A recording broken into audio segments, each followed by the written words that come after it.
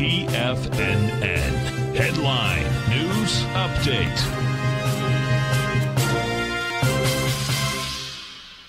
Hi everyone, Basil Chapman here. This is Tuesday, October the 12th, Tiger Financial News Network, 10 a.m. update. Market is unchanged. Dow is at 34,491. This is going to be a very interesting day. Yesterday, it went right to where? The Chapman Wave inside track repellent zone. Look right there to that pink and green mini channel and reversed sharp down. In fact, overnight it was down hundreds of points, and then it came back strongly, tried to rally, and now it's just about what the Dow is up 12 points. It's attempting to go in this rectangle formation, making one H with a second H. It looks like a lowercase m. It's just trading in this channel, sideways channel.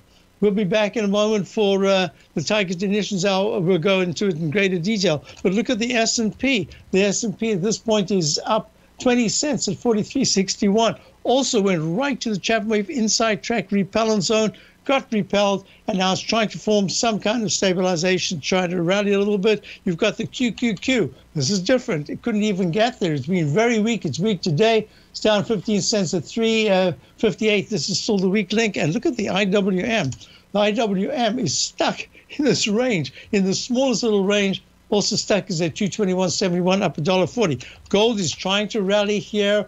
It's actually getting a little bit of legs. It's up 12 points at 17.68. That's very good action. If you look at the dollar's kind of stalled up at the highs. It actually made, oh, look, it made a fractional new recovery high.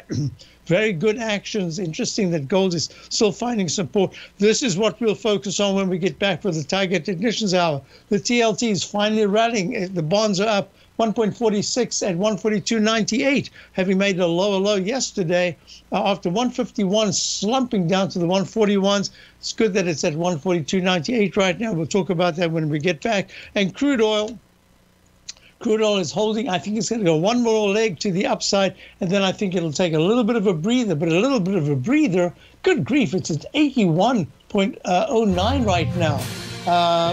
That's really good action. And that's going to have a toll on the market at some point if it keeps climbing back into the 85 area. We'll be back in a moment for the Tiger Technicians Hour. Check out Rhodes and check out the front page of TFNN. I'll be doing a webinar a week from today for subscribers. And that's going to be looking ahead. What positions do we want to get? What sectors should work going to year end? I'll be back in a moment for the Tiger Technicians Hour. Hope we can be there. Otherwise, see you.